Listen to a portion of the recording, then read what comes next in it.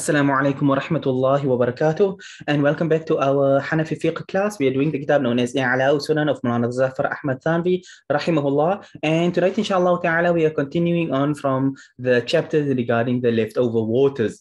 And previously, last week, we had entered into the chapter regarding the leftover water of dogs. So we are continuing on from that chapter. So without any extra delays, let's begin.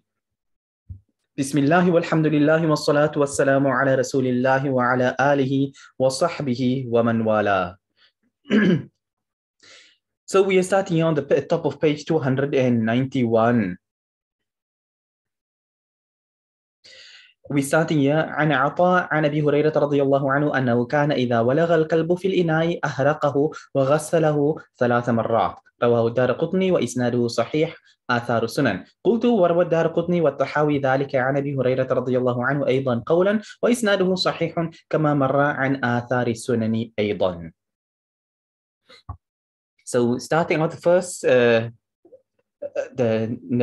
first narration over here is from Imam Atta from Hadrat Abu Huraira radiallahu anhu, who said that إذا ولغ كان أنه كان the practice, now he's speaking about the practice of Hadrat Abu Huraira radiallahu anhu, that when a dog used to leak or drink from a container, أهرقه, he would pour out the water, وغسله, and he would wash it 3 مرات. He would wash it 3 times. I think I mentioned this last week, but if not, and I was mentioning it elsewhere, then the ruling is, or at least I think I mentioned it last week in class, that Hadrat Abu Huraira radiallahu anhu is the narrator of the hadith with regards to washing a thing 7 times. So now, if you have the Sahabi himself narrating that Rasulullah sallallahu alayhi wasallam said you must wash 7 times, 1 time with sand, all that sort of stuff. Yet when it came to his personal practice, he washed 3 times. Then what did it show you? If either you're a Shia kafir and you believe the Sahaba rejected the Sunnah and they did their own thing, or you say no, there's actually the real ruling is that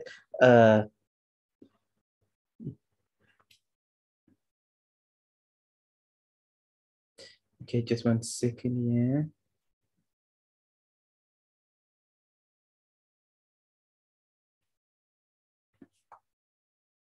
Okay, so you say that Hadrat Abu Huraira radiallahu anhu, like many times with other Sahaba radiallahu anhum, that they somehow, for some reason, turned away from the Sunnah, which is Shia Kafir type beliefs. Otherwise, the other thing is that the real ruling is contrary to what people tend to think. So now you look, where is this hadith reported? First thing, Imam Darul rahimahullah is the narrator of this hadith, وَإِسْنَادُهُ sahih, and the chain of narration is authentic. Now sometimes people get the wrong idea and they think Imam Bukhari's Sahih is the most authentic. Yes, as far as a collection is concerned, as far as the sanad is concerned, nobody denies that. But a sanad may be authentic in Bukhari, but the hadith is abrogated. So that's to a point that tends to go over the heads of people. So they think that if there's a hadith in Bukhari and it contradicts a hadith elsewhere, the other hadith might be thrown aside and the one in Bukhari might be followed. But the reality is far removed from that. Hence why you can find the Sahihain will mention the narration of washing 7 times or 8th time with sand and beginning or end and all that sort of stuff. And yet, in the personal practice, with an authentic chain, that Hadrat Abu Huraira radiallahu anhu only washed 3 times. Now, let me read the rest of the chapter finish and then I'll come and explain it in conclusion. So he says that Mulana Zafar Ahmad Thanvi, he says that Imam al-Daraqutni and Imam al-Tahawi rahimahumullah, both of them reported from Hadrat Abu Huraira radiallahu anhu as well as a statement, and the chain of narration is authentic, like how it was just previously mentioned here from Athar Sunan. So in this case here, it's a physical act that he poured the water out and he washed it. There was no speaking involved. Hadrat Abu Hurairah radiallahu anhu poured out the water and he washed it 3 times. So a person was watching him and he narrated this. And in another narration, which both Imam Daraqutni and Imam Tahawi reports, Hadrat Abu Hurairah radiallahu anhu physically, or at least verbally said that if a dog leaks in your container of water, pour it out and wash it 3 times. So he said it by words, he did it by action. Both of it contradicting the hadith of washing 7 times. Like I say, hold that thought for now. It will be clarified shortly. Moving on, hadith number 251 عن ابن جريج قال لي عطاء رحمه الله يغسل الإناء الذي ولغ الكلب فيه قال كل ذلك 57 مرات رواه عبد الرزاق في مصنفه وإسناده صحيح. Imam Ibn Jurayj, he said, Imam Ata asked me the question that if the container or the water where a dog drank from, is it to be washed? So he said that كل ذلك, all of that has been reported 7 times, 5 times, 3 times, or wash it 7 times, wash it 5 times, wash it 3 times. In other words, do whichever way you want to take it, whether you want to take it 3, 5, or 7, it's up to you. In other words, so what is the saying?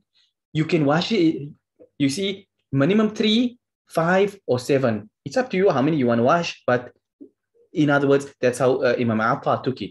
But let's, Imam Abdul Razak reports this in Mus'ab, and the chain of narration is authentic. Let's read the last hadith of the chapter. Yes, last one of the chapter, and then put everything in perspective. So hadith number 252 عن عبد الله بن مغفل رضي الله عنه قال أمر رسول الله صلى الله عليه وسلم بقتل الكلاب ثم قال ما بالهم وبال الكلاب ثم رخص في كلب الصيد وكلب الغنم وقال إذا ولغ الكلب في الإناء فاغسلوه 7 مرات واعفروه 8 بالتراب رواه مسلم. So Hazrat Abdullah ibn Mughaffal radiallahu anhu, he said that Rasulullah sallallahu alayhi wasallam gave a command to kill the dogs. And this was for a time period in Islam that Rasulullah sallallahu alayhi wasallam said, kill dogs. And then the Sahaba radiallahu anhum were literally killing the dogs. And then a time came and Rasulullah sallallahu alayhi wasallam said, okay, sound is low. Can anybody else confirm the sound? If it is low, let me see if I can adjust the sound a little bit higher. Okay, my thing is actually showing that the sound is supposed to be quite high. If anybody else could please confirm if the sound is actually low or is it just showing high on my end.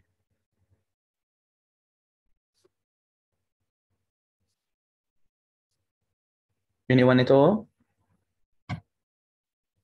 Testing 1, 2, 3.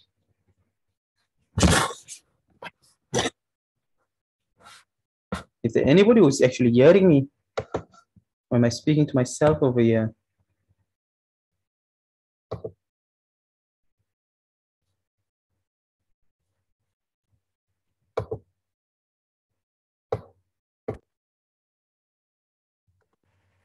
Test 1, 2. That sounds, according to my computer, sound is supposed to be perfectly fine. So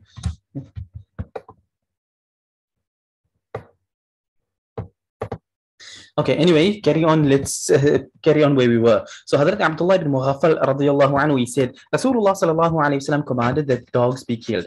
Now I was explaining that this was for a period of time. And thereafter Rasulullah sallallahu alayhi wasallam said, Ma baluhum wa balul kilab. What's the people and the killing and the dogs? You know, what's the issue with the dogs? Then another narration which isn't mentioned here, Rasulullah sallallahu alayhi wasallam said, leave the dogs, but kill every pure black one.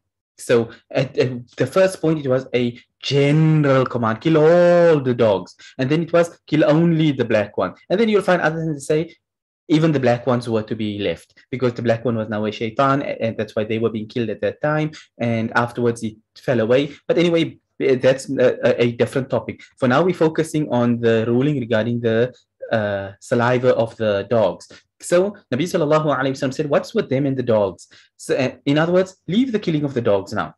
ثم رخص في كلب الصيد. So obviously the hadith here preferably speaking about, even if you want to take black dogs as being acceptable or not, at the end of the day, it's not or at least I should say, if you want to talk about dogs, then stay away from the pure black ones. But I should add in this point here is that everybody today, it's become a common thing. Dogs are not permissible in Islam as a general rule. But today, everybody have been taken in by kuffar ways, and it's like, but dogs are nice, and you know, I like dogs, and this about dogs, and dogs are loyal, and this dog is a man's best friend. No, maybe it's a kafir's best friend, not a Muslim's one. But you know, and things of this sort. And children want to play with puppies and things like this. Yeah, and you're like, this is not the upbringing of a Muslim. When you follow that road, then you can't complain when You want to play with puppies like them? You want to go to nightclub like them? You want to drink wine like them? You want to take drugs like them? You want to commit zina like them?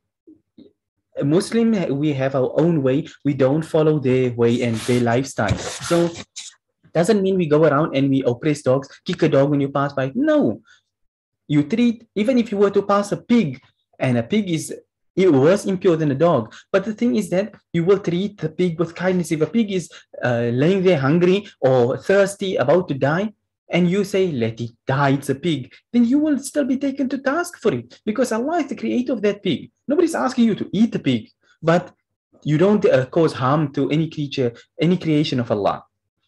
Anyway, coming back to the point here, so Nabi sallallahu alayhi wasallam now gave a rukhsa, the leeway with regards to what? في كلب الصيد, for a hunting dog. وكلب الغنم, and a dog for your sheep. Your as a shepherd, you have your dog to keep your flock in order, to chase away snakes and other creatures and stuff of the sort here, and to prevent the sheep on the corner from running off somewhere. So the dog keeps them in check.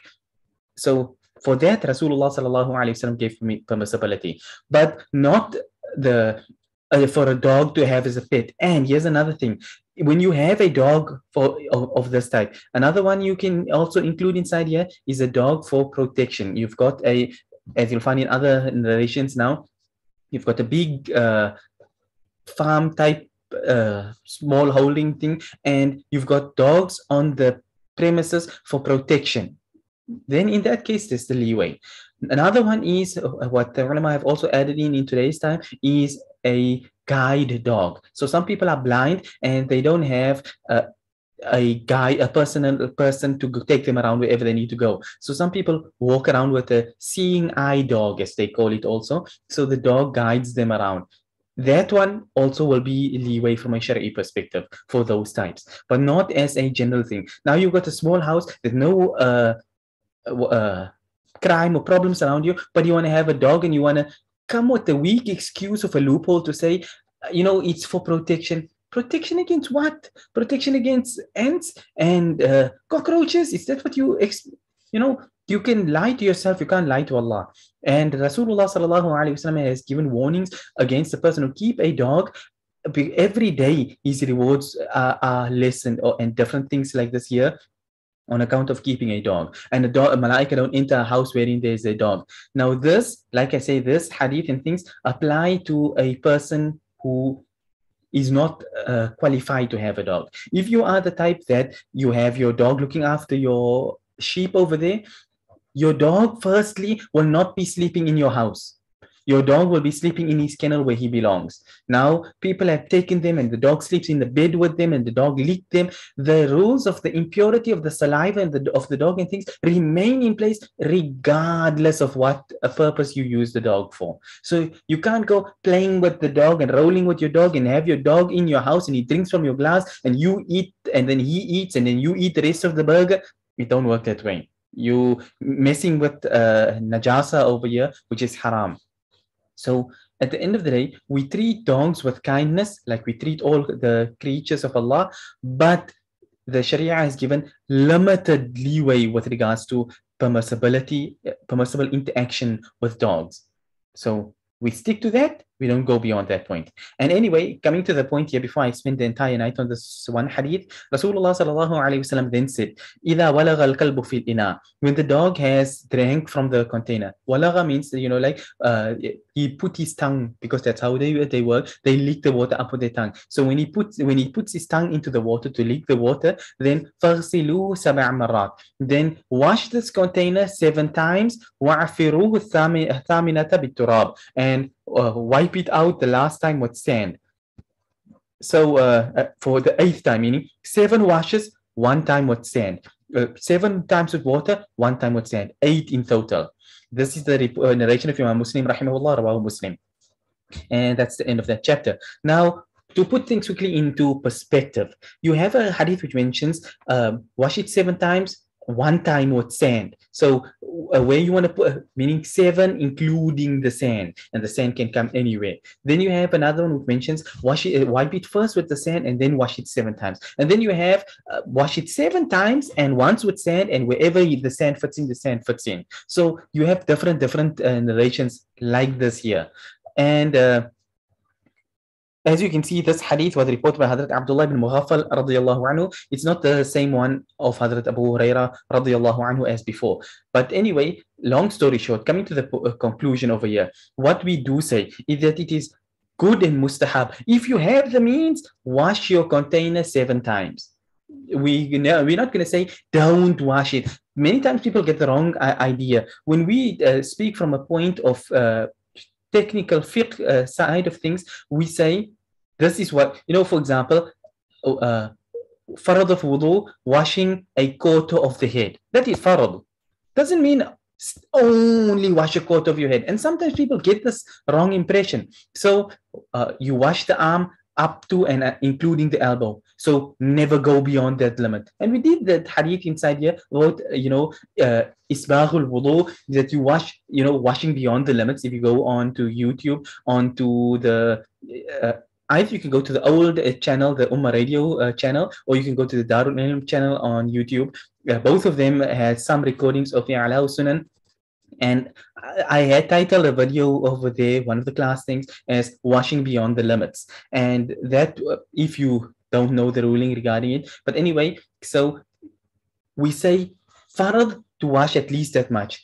Sunnah, mustahab, or at least I should say mustahab, which is more rewarding, is to wash beyond that point. So in a like manner here, we say bare minimum is to wash 3 times. If you wash 5 or 7 times, all the better. Very good.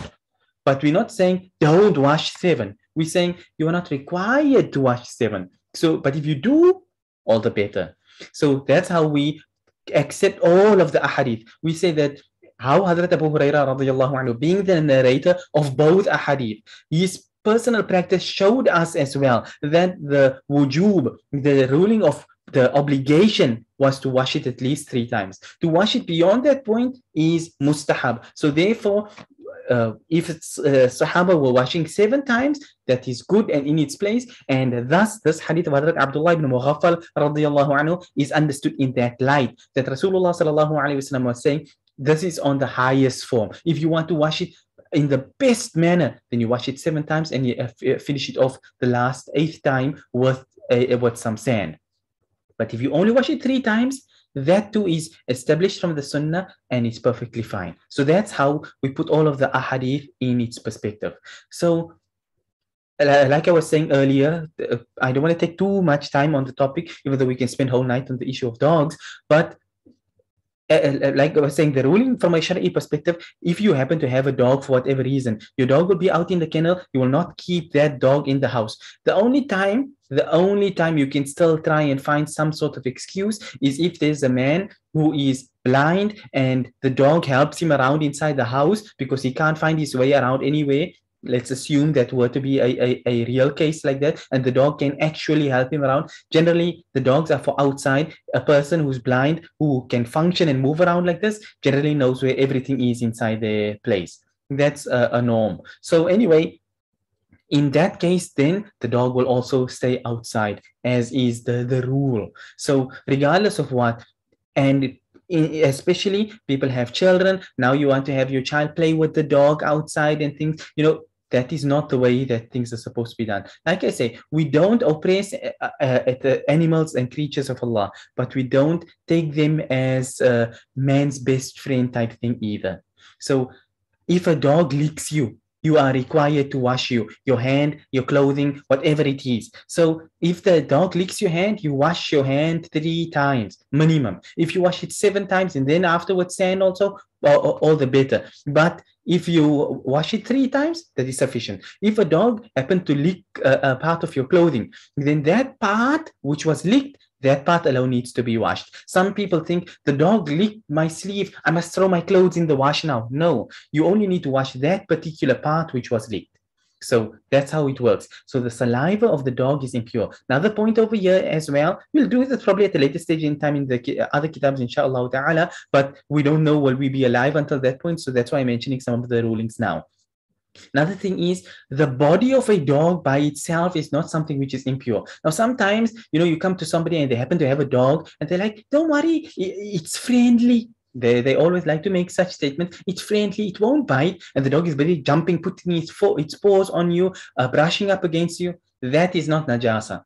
The paws and the fur of a dog is not najis. So if it had touched you like this here, there's no impurity involved. You don't have to wash those parts at all, unless, of course, it was tramping in something dirty and put that on you, unless it was, for example, was rolling in its own saliva and rubbed that saliva on you with its fur. That's a different story, but that's never going to happen in a normal situation. So sometimes people think if a dog just brushed up against me, I need to go and bath. No, you don't need to. You don't have to even wash that clothing at all because it's not deemed as being impure. It is the saliva of the dog which is impure, not the whole dog itself.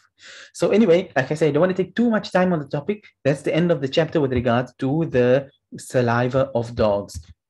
I hope that we've covered that point, inshallah ta'ala, sufficiently. But if there's any questions, like I always say, you're more than welcome to ask your questions at any point in time. You don't have to wait until the class is over before you ask your questions. Anyway, let's move quickly on to the next point. We've got a couple of minutes over here, so I hope we can do the next few ahadith and finish this next chapter, which is Babu Karahati Su'ril Hirri Tanzihan. The chapter that the leftover water of a cat is Makruh Tanzihi. Makruh Tanzihi, one opinion, at least I should say, is that it is makruh tanzihi. And there's also rulings in this regard, specifics, which will be touched upon shortly. But you can generally understand that the leftover water of a cat is pure. Let's go with that one, just in case we don't finish the entire chapter or something happens for us to cut out during the course of the class.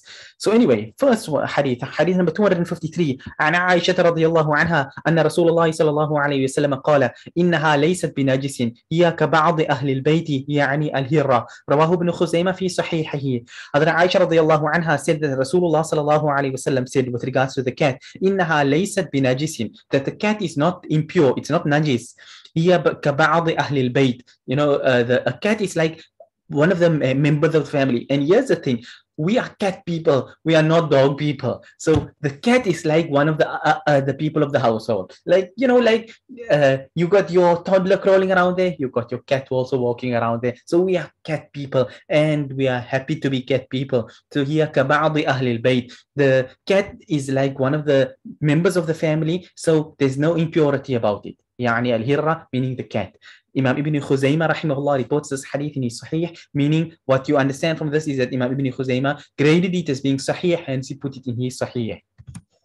Moving on to the next hadith. عن أبي هريرة رضي الله عنه عن النبي صلى الله عليه وسلم قال يغسل الإناء إذا ولغ فيه الكلب 7 مرات أولاهن أو أخراهن بالتراب وإذا ولغت فيه الهرة غسل مرة رواه الترمذي وقال هذا حديث حسن صحيح. This is supposed to be هذا, not a ha, but a ha. So Hadrat Abu Huraira radiyallahu anhu, and this is one of the ahadith I was making reference to previously. Hadrat Abu Huraira radiyallahu anhu reports that Nabi sallallahu alayhi wasallam said that a container is to be washed. If a dog drinks from it, it will be washed 7 times. The first time or the last time is to be done with sand. So is the sand part of the 7, or is the sand the 8th one? So first sand, then 7 washes, or is it 7 washes, then sand? Or, like I just mentioned previously, you have it from this hadith over here. Then Rasulullah sallallahu alayhi wasallam went further and says that if a cat drinks from your container, then wash it 1 time. Imam Tirmidhi rahimahullah reports this hadith and he says it is a Hasan Sahih. In other words, it's a totally authentic hadith. So here we have one which says there's no najis in it. Here we have one which says you wash it only 1 time. Now, I can spend a lot of time on the explanation of this hadith here, but to simplify matters and to not take up an unnecessary amount of time, we say that when you are needing to wash a container, is you're going to wash it anyway. So like you would drink from a glass and you wash it once, Likewise, when the cat drinks from it, you wash it once. That's it, finish, end of story. And you'll see from further ahadith that there's absolutely no problem. You don't have to pour anything out or anything of that sort when it comes to a cat drinking from your container. And furthermore, the only time you really need to wash something is if you just saw your cat come in now and he throws a dead mouse down there for you to come show you, give you a present. So he throws a mouse dead at your feet and he meows there for you. Then you see the blood now on it and it goes now to drink from the container. Then in that case, it's impurity. And if the cat licks you in that case with the blood on him, then in that case, that part is impure because of the blood. Not the cat, not its saliva, but the blood, the impurities that it was busy involved with. So that's the ruling with regards to cats. Otherwise, by and large, a cat is a pure creature. Let's move on to the next hadith, hadith number 255. عن كبشة ابنة كعب بن مالك رضي الله عنها وكانت عند ابن أبي قتادة أن أبا قتادة رضي الله عنها دخل عليها قالت فسكبت له وضوءا قالت فجاءت هرة تشرب. So Kabsha, she was the daughter of Hazrat Ka'b ibn Malik رضي الله عنه, and she was under Ibn Abi Qatada. She was by the son of Hazrat Abu Qatada radiallahu anhu, and or at least I should say she was married to Hazrat Abu Qatada radiallahu anhu's son. So she said that Hazrat Abu Qatada radiallahu anhu who entered upon her and qalat. So she's now the narrator. She said, فَسَكَّبْتُ لَهُ وَضُوءًا. I poured for him a container of a bowl of water for him to make wudu with. Wudu is the container which you make wudu from. So qalat, so Kabsha, she said that the container was there for Hazrat Abu Qatada radiyallahu anhu to make wudu, and then a cat came along. One of the Ahlul Bayt, he just happens to be living in the house there. Hey, yes, some water for me. So it walked over and it started to drink the water. Hazrat Abu Qatada radiyallahu anhu was sitting right there, ready to make his wudu when the cat walked up. Nonplussed, not bothered about anybody who's going to tell me I walk in and I drink your water. So he came over right there in front of Hazrat Abu Qatada radiyallahu anhu and he began to drink from the water. فَأَصْغَى لَهَا الْإِنَاءَ حَتَّى شَرِبَتْ. So Hazrat Abu Qatada radiyallahu anhu, he now tilted the container, because you can understand the cat was having to bend its head to fit it into the bowl to drink. So Hazrat Abu Qatada radiyallahu anhu, he tilted the bowl at an angle so that the water can reach the lip, making it easier for the cat to drink. So the cat drank its fill and then it went on its merry way. قالت كبشة فرآني أنظر إليه. So Kabsha, the narrator who's narrating this whole incident, she said, so Hazrat Abu, she saw that she recognized or realized that Hazrat Abu Qatada radiallahu anhu saw that she was watching, like, why are you pouring tilting the bowl for the cat to drink? So فقال أتعجبين يا ابن أخي. So she said, are you amazed and astounded at what I just did now, oh my niece? فقلت نعم. So she said, yes, I am. فقال إن رسول الله صلى الله عليه وسلم قال إنها ليست بنجس إنما هي من الطوافين عليكم أو الطوافات. رواه الترمذي وقال حسن صحيح. So Hazrat Abu Qatada radiallahu anhu, he replied now to Kabsha and he said that Nabi sallallahu alayhi wasallam said that cats are not impure, they are from the tawafin alaykum awi tawafat. Another narration mentioned tawafin alaykum what tawafat.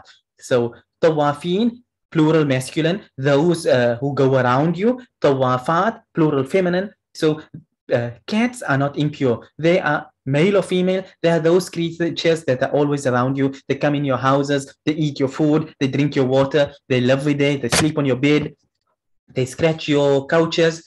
They're just part of the family over there. So they are not impure. So that's why he physically tilted the bowl for the cat to drink. And what it tells you is that he then used the water to make wudu after that. Hence why this hadith comes into the chapter of wudu. So even though the narration don't mention, he then made wudu with it. But you understood that the water was poured for wudu. And he did this. Otherwise, there would be no mention, because then he could have thrown the water out and then got new water. But no, we understand from this that he made wudu using that water itself. Okay, let's see. 2 more hadith. Maybe we can still finish it off. Okay, next one is 256. عن أنس بن مالك رضي الله عنه قال خرج رسول الله صلى الله عليه وسلم إلى أرض بالمدينة يقال لها بطحان. Okay, time is running quite short. We may be cut off before then. So if you do happen to have any questions, ask it before the time runs out. So Hadrat Anas ibn Malik radiyallahu anhu, he said Rasulullah sallallahu alayhi wasallam went out to a place known as Bathan in Medina. فقال يا أنس أسكب لي وضوءا. So Rasulullah sallallahu alayhi wasallam said, oh Hadrat Anas radiyallahu anhu, pour for me some water for wudu. فسكبت له. So I poured some water. فلما قضى رسول الله صلى الله عليه وسلم حاجته أقبل إلى الإناء. After Rasulullah sallallahu alayhi wasallam had relieved himself, Nabi sallallahu alayhi wasallam now came heading towards the container. وقد أتاه الرن فولغ فيه الإناء.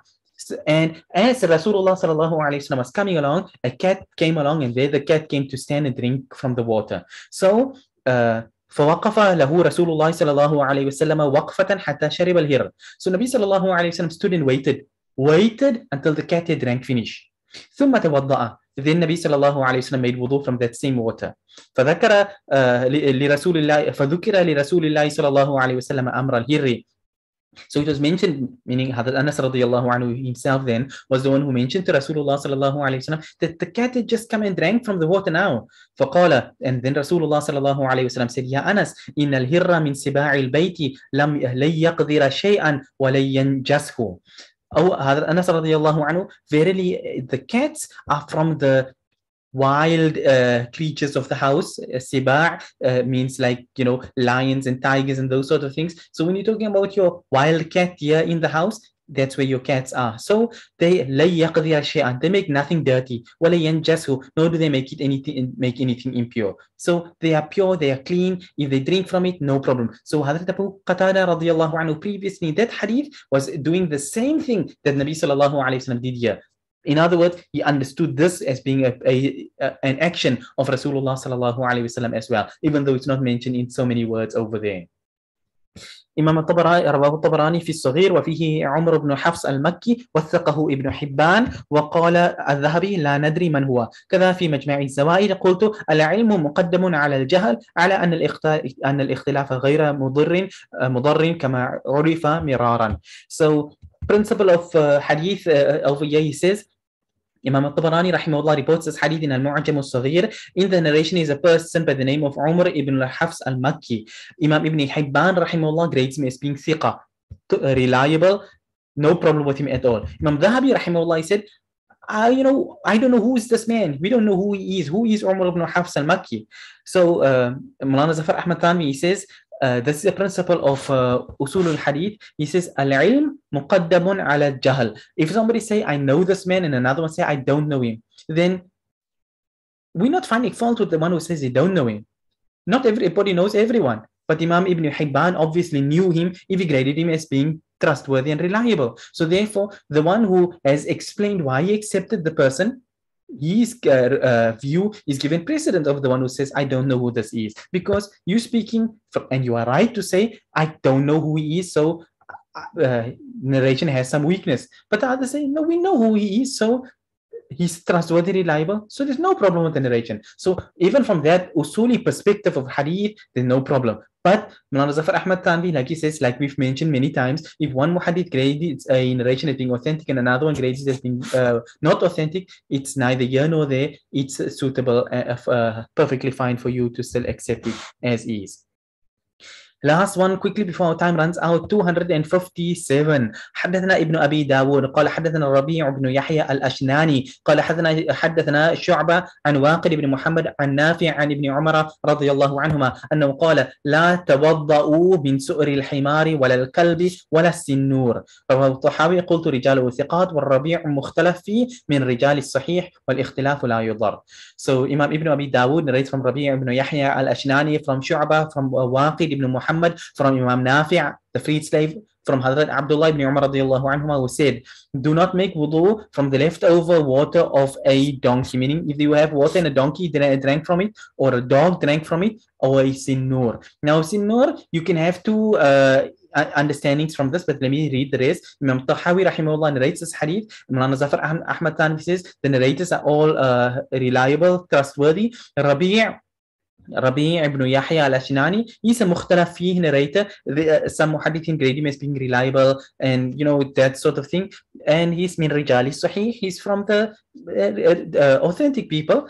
And he's in any case, like like we just mentioned a moment ago, if one grades him or authentic and another one grades him not authentic, it doesn't harm the narration itself. So coming to the issue itself, what is a sinur? Now, I was mentioning over here, you get two things. One, you'll find some ulama who translate this simply as being cat. Other ulama say no, this is a wild cat. You know, you got those cats and they've got like little tufts of hair on the tips of their ears. They like if you mix a literal wild cat, if you check what a wild cat is, those cats that live out there, not in people's houses, that one, though, that's the one which is referred to as a sinor, not the cat that's in the house. So two interpretations. One, it refers to the cat in the house. Other one, it refers to that one out there. So we say, yes, fine. The one that's out there, obviously, you're not coming home with a packet of whiskers and things like this, or giving it your tuna out of a can.